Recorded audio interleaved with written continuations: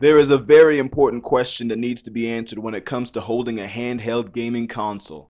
The question is, when is it better to choose the Anbernic Win600 over the Steam Deck? The answer may surprise you, or it may not.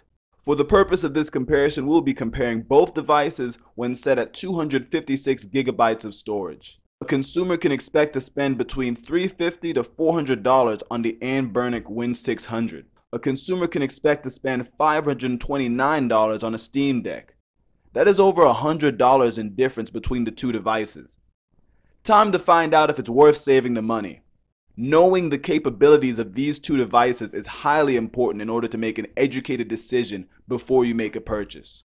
From looking at both company websites, it becomes painfully clear that there is more specific information readily available for the Steam Deck, which gives it a huge advantage from the start.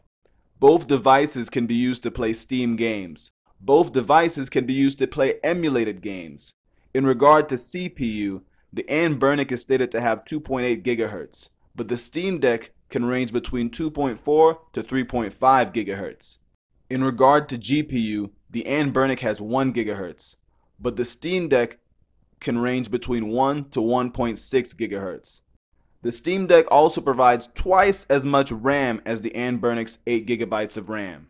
The Steam Deck even supports connecting an audio input mic. There are also more features that the Steam Deck has that make it a better overall purchase for multi-purpose usage. These additional features can be seen on their actual website. It seems that the only time it would make more sense to go with the less expensive Anbernic Win600 would be if a consumer had no serious intention of playing games that are more demanding on hardware, and also if they had less desire to create online content about the game. If you fall into this group that would rather save money, then yes, you should go with the Anbernic Win600, and you can find a link in my description and also on the website. I hope you guys appreciated my honest review of the two devices. As always, thank you guys for watching, and I hope you have a great day.